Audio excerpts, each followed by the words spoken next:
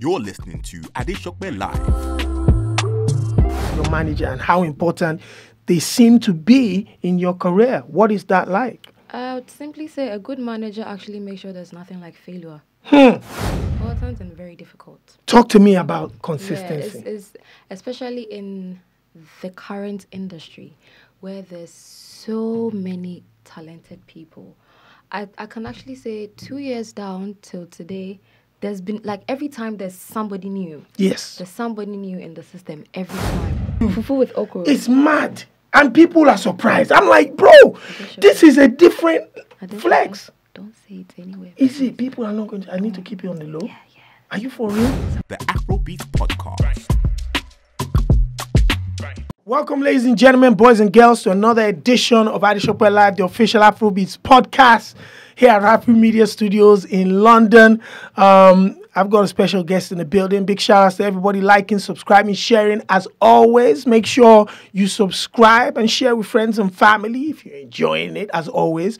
And a big shout out to Afri Media, LM Media, and shoobs.com, where you can get your tickets to the biggest events and the most entertaining events around. And if you're an event organizer, you can also load your tickets on there for people to find you, buy the tickets, and come party. So get shoobs in now. Now to my guests, all the way from Ghana, west side of Africa, Gold Coast to be exact, Gyakie. Ladies and gentlemen, welcome, Gyakie. Listen, we finally made this happen. You were very busy today. Welcome to the United Kingdom. How are you feeling? I'm feeling good, first of all, because I've always wanted to come here. Do you understand? Especially after my song was doing really good. I was really waiting to be here and to also be in this room with you. Listen, and finally it has happened. So I'm super excited. I'm a big fan. You know, I've been a big fan from day one. I think not only your sound, the music, the way the whole thing just caught a mad buzz from Ghana. The one thing I always wanted to ask you in person is, how does it feel to make music back home and to see the world celebrate and enjoy it the way we've been enjoying it over the last year? How did that feel to you? It's very amazing. It makes me feel very proud of myself, because sometimes I sit back and I see the responses from people and I cannot believe that this is actually coming to me. Like, people are actually excited about my sound, about my music, or my music is actually doing a lot in people's lives. So when I sit back and I just look at what my song is doing or what the rest of my songs are about to do, I'm always amazed and I'm very proud of myself. I know you came into town for the Ghana Music Awards here in the UK. You also performed. What was that like, first of all, to be a part of such a fantastic event, the celebrating Ghanaian music internationally, not only back home, but, you know, here in the UK and around, you know, Europe? What was that feeling like for you? Yeah, so this is an event this is not the first time they're doing it. Yes. They've been doing it years before. Yep. And for me to be a part of it this year, it means that they've actually spotted me. They've spotted my sound and they appreciate it. The crowd was crazy, probably 10 times what they had the year before. Yeah. And most of them, like he said, the song blew during the pandemic. So most of them wanted to see the person behind the song. They were really craving to see me. So when I got on stage, it was just like this bond, this love towards the song and myself. So it was a fantastic show. I know you started to touch other parts of Africa, because the record charted in countries all over, from Uganda to Nigeria, Tanzania, Kenya. What's that been like? Because you have gone to some of these countries. What are some of the countries that you visited through the success of this record? Yeah, so far I went to Nigeria, and then I went to Tanzania as well. It was in Tanzania that I shot the video for my latest release, the new video that just came out. Yeah, Need Me. That was when I shot the video, and I also did a song with one of the artists from there. He's called Gyakie. So far I've just been to Tanzania and then Nigeria, and then now I'm in the UK. So hopefully we'll go to the rest of the countries and just enjoy that. Listen, Nigeria definitely loves a little bit of Gyakie. The record was not only on the charts, it was also on the radio. You had the opportunity to speak to everybody. I said to your team, at the time when you went to Nigeria, that was one opportunity that a lot of Ghanaian musicians in recent times have failed to take, to just go the extra mile and go out there to promote. Shout out to Sarkodie, Becca. Yes, these are people that have done that properly in the past. I know King Promise did that recently, Kiddy did that recently.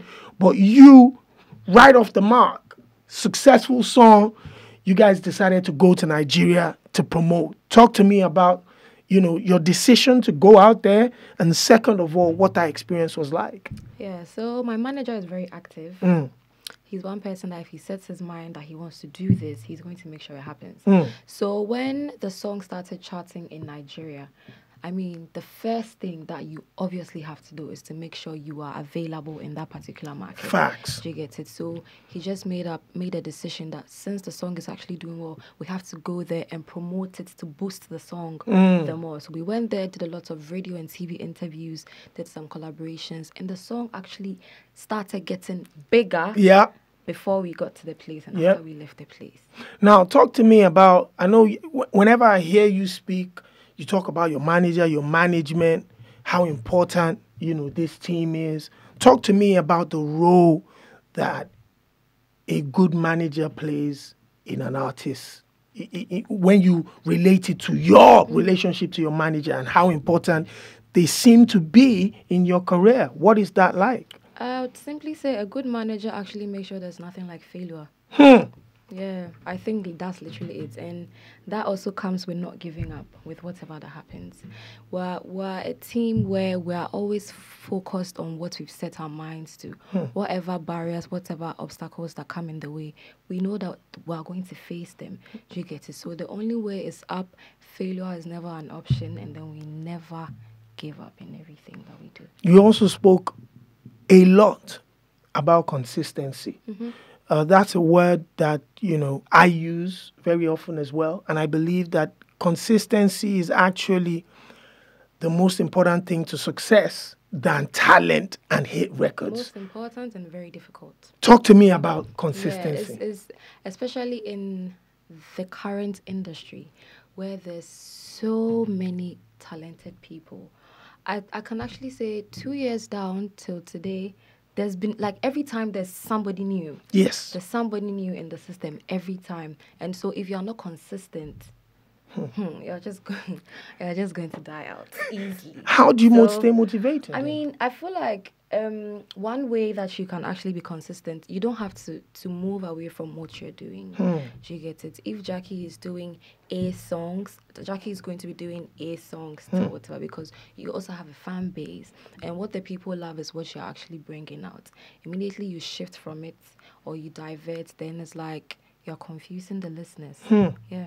Where did you learn that? That coming from a young lady, that's what you would hear from an experienced musician who has tried and failed. These are the words that experienced people within the music industry share. I preach about that a lot. Yeah. How did you get to know that?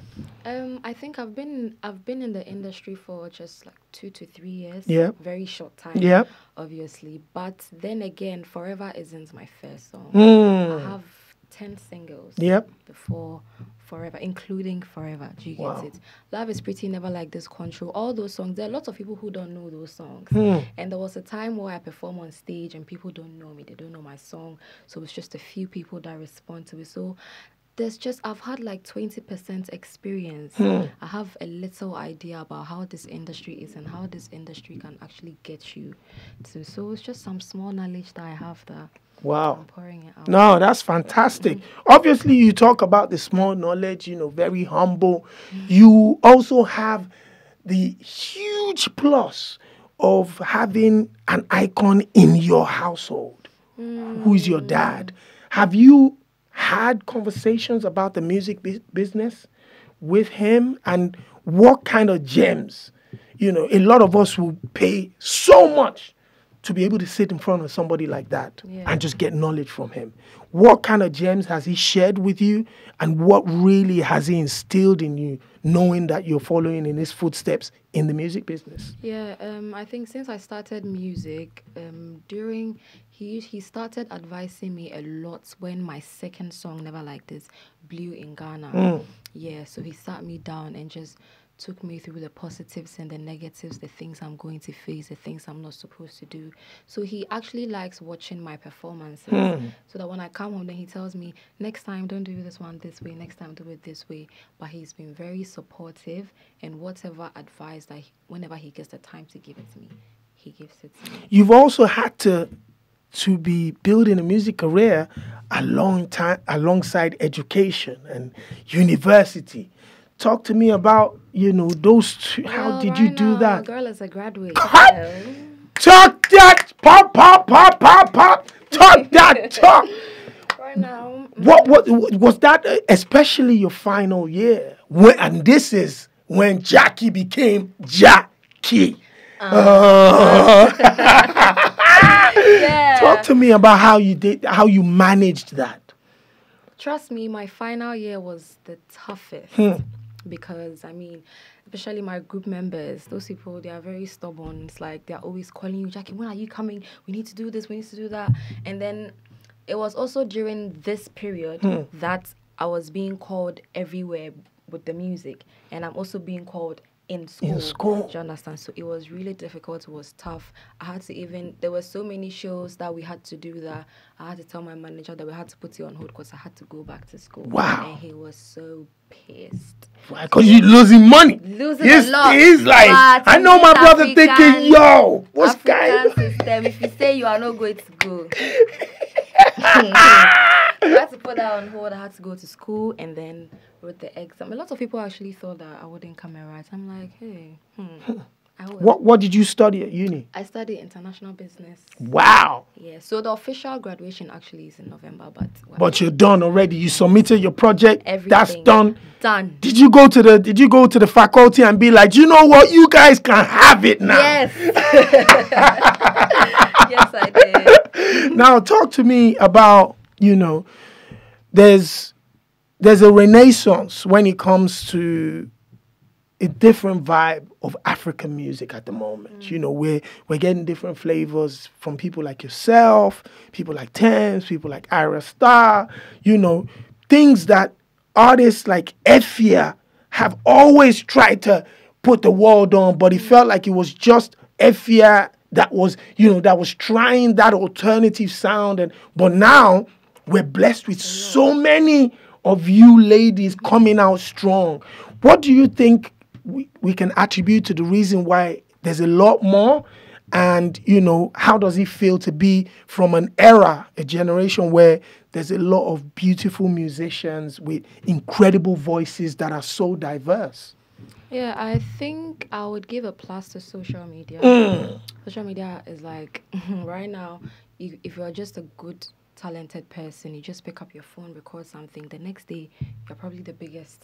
Do you understand? So social media has been a big, good help, especially for the females in the Ghanaian industry, to be precise, because in the Ghanaian industry is male-dominated. Like, the girls are a few. Do you understand? So I feel like with what I've started, it's supposed to motivate any other female that wants to start music. That is very possible. Especially, I always talk about social media.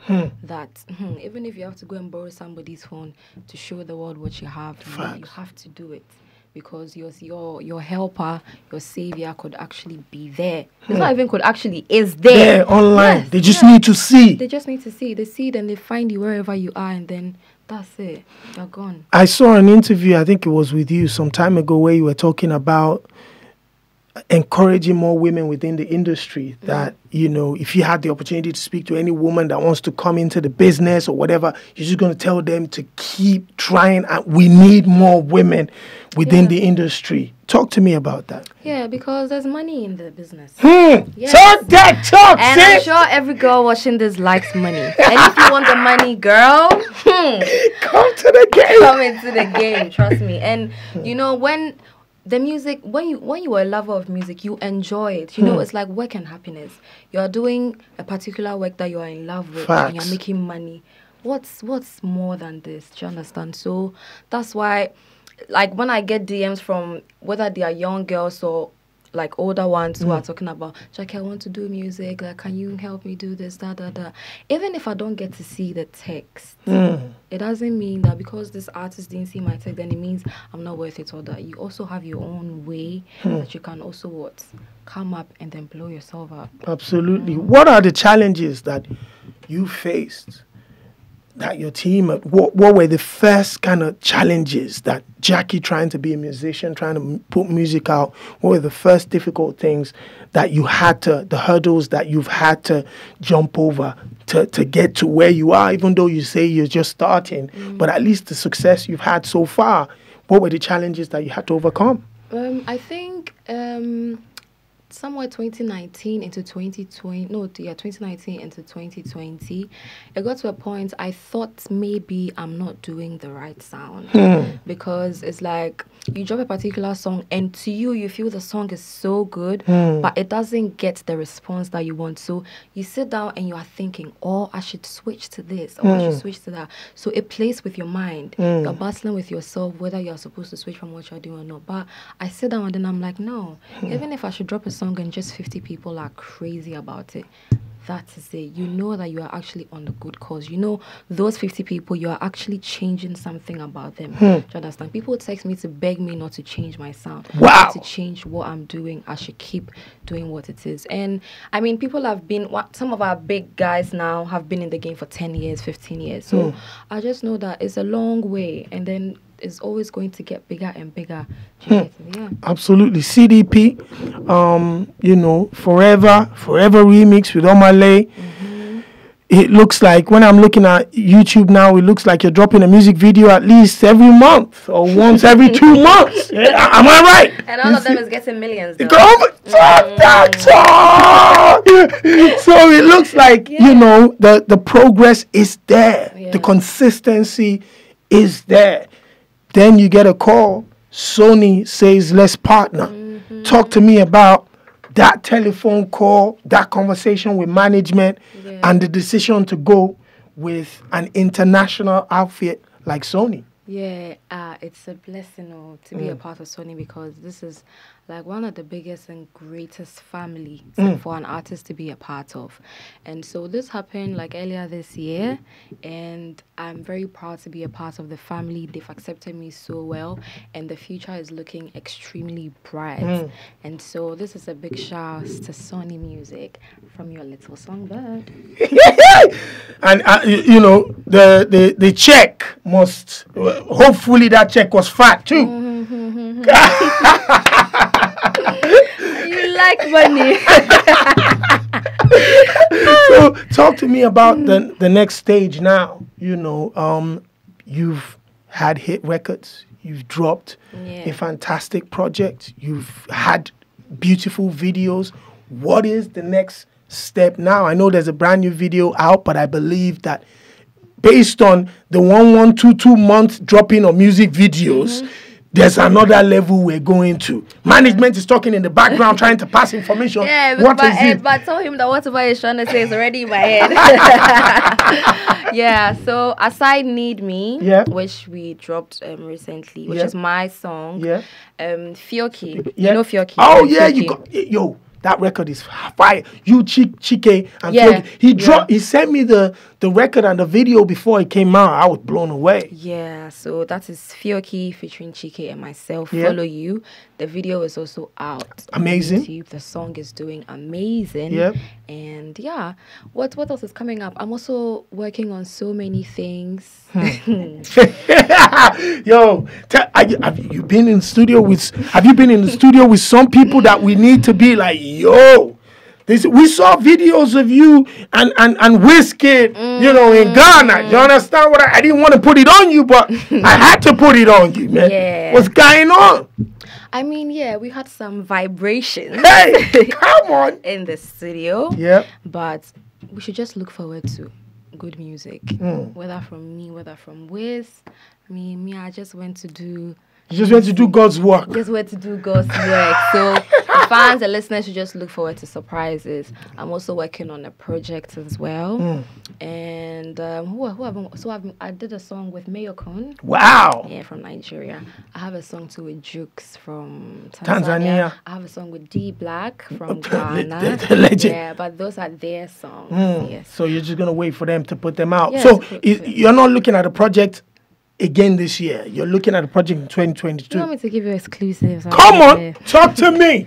Okay, I'll give you exclusives. Yes, so I'll drop a project next year. Fantastic. Wow. So we can look forward to that. Look forward to that. Whenever I get somebody from Ghana, especially in the studio, because of, not only my love for the people, but for the culture, I always want to ask you a question, almost to sell Ghana to the people. Some of us that experience the people, Ghana, Accra. I know you're from Kumasi, right? Yeah, from Kumasi. Talk to us about Kumasi, man.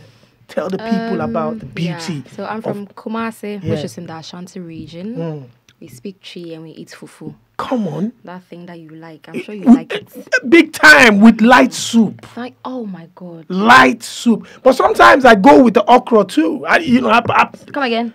I go with What okra, with okra? man. I'm telling you. Fufu with okra. It's mad. And people are surprised. I'm like, bro, this is a different flex. Don't say it anywhere. Is it? People are not going to. I need to keep it on the low. Yeah. Are you for real? I'm talking okra and tilapia fish on the side. Is it? It was a crime. Hey!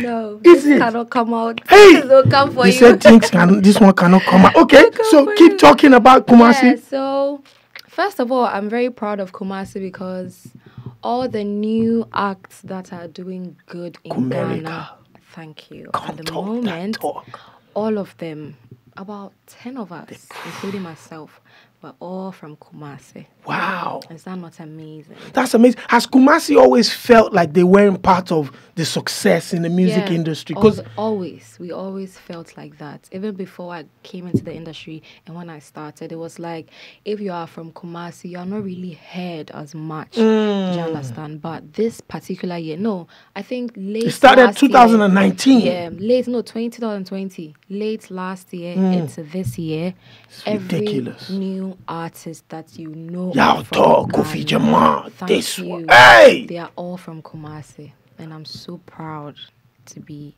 a Kumerican. But you being a Kumerican and being a songbird with your vibe, and the biggest genre coming out of the Kumerica right now is that drill sound. Yes.